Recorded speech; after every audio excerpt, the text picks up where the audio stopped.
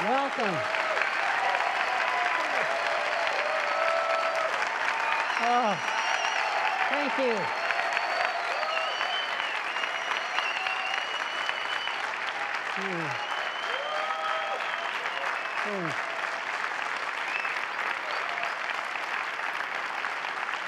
Thank you very much. It always helps. Thank you. It always helps, and I appreciate it very much.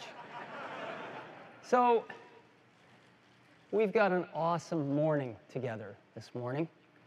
And thank you for coming so much. We have over 5,200 attendees here today.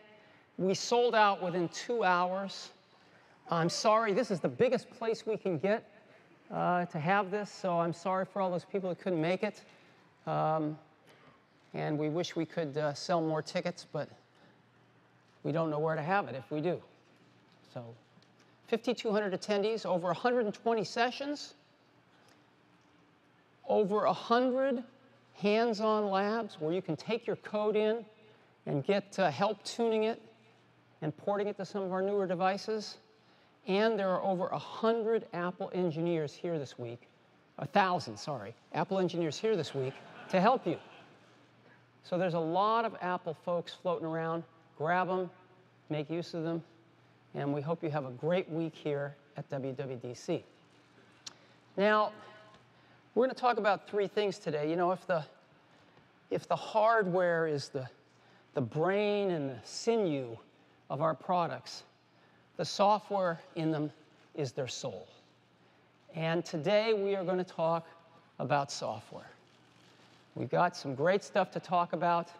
OS X Lion, iOS 5, and some kind of interesting new cloud stuff. So let's start with Lion.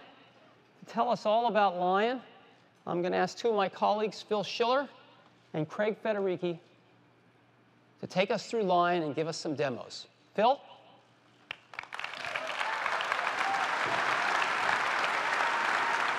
Thank you, Steve. Yep.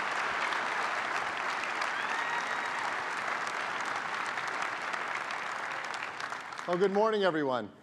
How you doing? Yeah. Come on, energy in the room. This is the developer conference. That's more like it. I am really honored to be the first to present to you the first of our new products today. And this product is all about the Mac. And the Mac is doing incredibly well. Our customer base continues to grow at a tremendous pace. We now have over 54 million active Mac users around the world and growing. The customers love the products, and press and analysts have really incredible things to say about it. Things like this from All Things D. There's really no other way to say this. The Mac is kicking ass. Yeah. Now, that's really nice, but what did John mean? Well, this is what he means. In the last quarter, the PC market actually shrank year over year, 1%, while the Mac grew 28%. In my book, that's an ass kicking. Now, lest you think this is an aberration, the Mac has outgrown the industry every quarter for the past 5 years. It is going so strong, and it's because the products are incredible. Products like the new MacBook Air. It's beautiful, it's thin, it's light, it's fast. The whole PC industry wants to copy it. But as you know, we've been leading in notebooks for a while. We were the first to really drive the majority of our PC business to a notebook business. And it's almost 3/4 of the Macs we ship today. But whether you want a great new notebook or a killer desktop with the new iMac, these Macs are the best that we have ever made in the history of Apple. And they're great not just because of the hardware they run, but because of the software. Mac OS X is the heart of the Mac. And if you're keeping track, you know we launched Mac OS X 10 years ago. We built it on a solid Unix foundation. We added to it the ease of use and simplicity that we know Apple's renowned for. And we built into it amazing technologies for all of our great developers to make the world's best applications to run on it. And for those of you who are around and remember this, this is what Mac OS 10 looked like 10 years ago when we launched it. Yeah.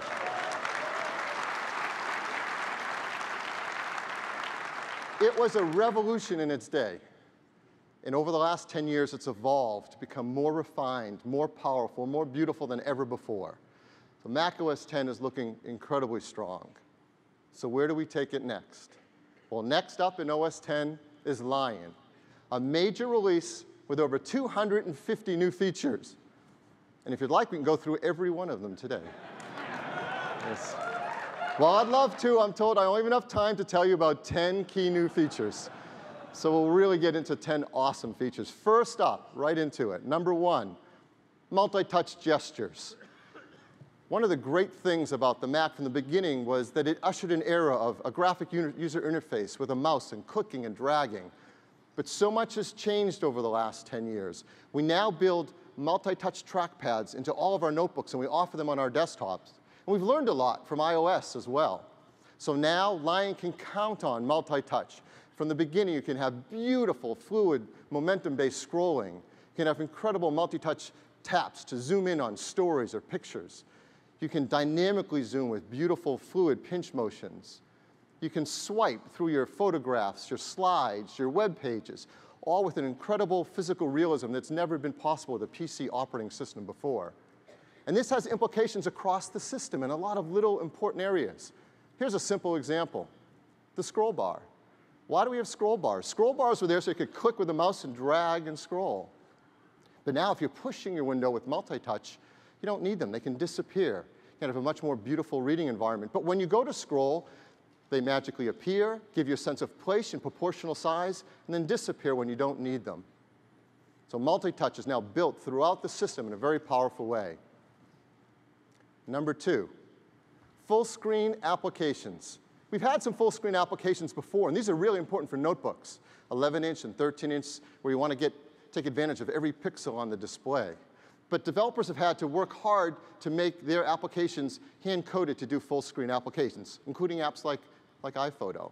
Well, now with Lion, we've built in a standard method for developers to create full-screen applications. And it has a simple system control in the top right, so all users know where to tap and then bring their applications full screen.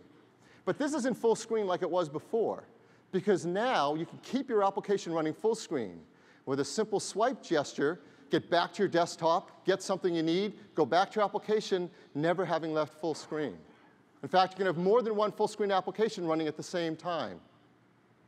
So we've worked on a number of our applications to bring them into the new full screen mode of Lion. System applications like Safari, Mail, iCal, iLife applications, iPhoto, iMovie, GarageBand, iWork with Keynote and Numbers and Pages, and all these applications going full screen so you have a great experience right out of the box. Here's an example of how it looks. This is now running full screen in Safari. You can have a beautiful place for viewing your documents. And now there's a new feature, since we've got all this extra room on the left-hand side, called the reading list. Keep track of things you want to get to later. Here's iCal running full screen. Here's Preview, showing you PDF documents running full screen. So you can just have a beautiful experience like we've never had on a computer before with full screen applications. Next feature. For many users, this will be the best feature of Lion. It's called Mission Control.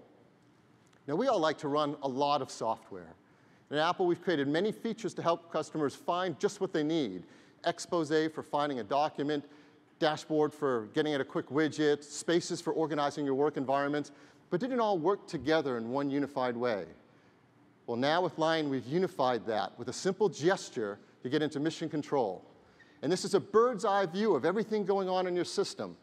On the main window, well, that's the current desktop you're working on, with all the documents now organized by what application is running on them. And you can tap on any document and bring it to the front. That's right there, center for you to work on. Up above are all your spaces. So you can have multiple desktops. You can have multiple full-screen apps running. Get to any one with a single tap. And on the left of those spaces is a new special one just for your dashboard widgets. You can get to, again, with a single tap. So that's Mission Control. And what I'd like to do now is, before we move on, have Craig Federici come up and give you a demo of these 3 new features all working together. Craig? Hello. Good morning. So Let's take a look at Lion in action. And we're going to start with gestures. Great place to experience gestures is here in Safari. The first thing you'll notice, it's apparently something funny, is that how simple this UI looks because there are no scroll bars. It's a really clean look. We don't need scroll bars anymore because we can simply push the content with our fingers. We can flick and get momentum, get a nice little bounce. The page feels really alive beneath your fingers. You can also expand your fingers and fluidly zoom, just like that. Zoom out, and you get a nice little bounce. Page goes right back into place. If I want to smart zoom, I just double tap with 2 fingers. It smart zooms in, double tap again, smart zooms out. Now, I want to show you something really cool with gestures, and that's how it can navigate in Safari. I'm going to drill into a story, and then after I've read it, I want to actually get back to the previous page. Well, now I can just take 2 fingers and swipe the page right off to the side and return back to my previous page. If I want to get back, I can swipe right back. It's really fantastic. In fact, I can swipe through my entire Safari browsing history just like that. Really smooth. Next up, I'd like to show you full screen apps. I'm going to launch iPhoto here, and you can see that iPhoto's adopted Lion's standard new full screen control. So I'll just take iPhoto full screen. It's a great way to look at my photo album. If I want to get back to my desktop, take 3 fingers, and I can just swipe iPhoto away and back to my desktop. But I didn't have to leave iPhoto and take it out of full screen. It's actually right there. Take a peek at it, go back, just like that. We love this so much that we made gestures accessible in exactly the same way. Swipe over to the left, and I have access to my dashboard. You can see Safari supports full screen as well. Let's go take our Safari window full screen.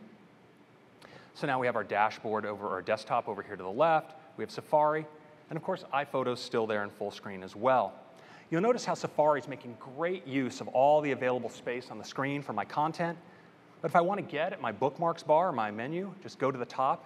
You see they slide right out like that, really nicely. And when I want to exit full screen, I have a control right there in the upper right, animates right back out. Let's take a look now at Photo Booth. This is an app absolutely born to run in full screen. You can see I'm surrounded by the curtains of the photo booth, and in here I can experience some fantastic new face detection effects. So notice as I move, the birds actually track.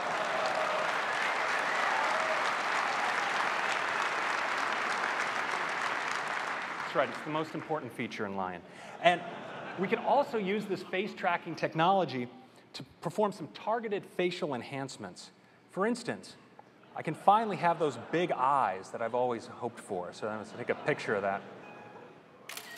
So that's pretty cool. So playing around, yeah, that's great stuff. So you can spend hours at this. So full screen is fantastic. But of course, Mac users love to do a lot of things at once, and that often means that they have a lot of windows. In fact, my desktop often looks a little bit more like this, right? I've got a lot going on. So how do I get across all of those different activities? Well, I just take 3 fingers, swipe up on the trackpad, and I'm in mission control. From here, I can get at any window I want. So if I want to get at iCal here, I click, it comes forward. Sweep back into mission control.